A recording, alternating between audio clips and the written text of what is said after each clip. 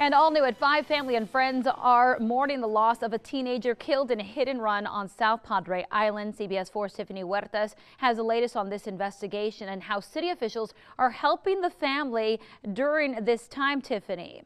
Marcy, South Padre Island Police Chief Randy Smith tells CBS 4 charges have now been upgraded to manslaughter for 20-year-old Daisy Joy Decker, who was arrested in connection to this hit and run. Today, the family of 19-year-old Maria Celina Patino of Los Fresnos spent their day organizing funeral services. Patino was walking with her friends on the 4200 block of Gulf Boulevard early Friday morning when the group was reportedly struck by Decker. Right now, 20-year-old Cecilia Leija, who was also struck, remains in critical condition. Today, Los Fresnos CISD sent out this statement, quote, saying they are saddened by the death of Celina Patino, a 2015 graduate. She was a member of the JV girls soccer team in 2014. She was described as sociable and friendly. They add their thoughts and prayers are with her family. The mayor of South Padre Island, Barry Patel, also sent out this statement. It is extremely sad to see a life so young with so much promise end so tragically.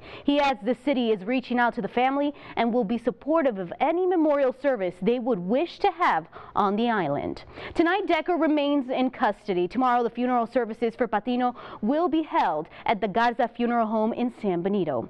In the studio, Tiffany Huertas, CBS 4 News and ValleyCentral.com.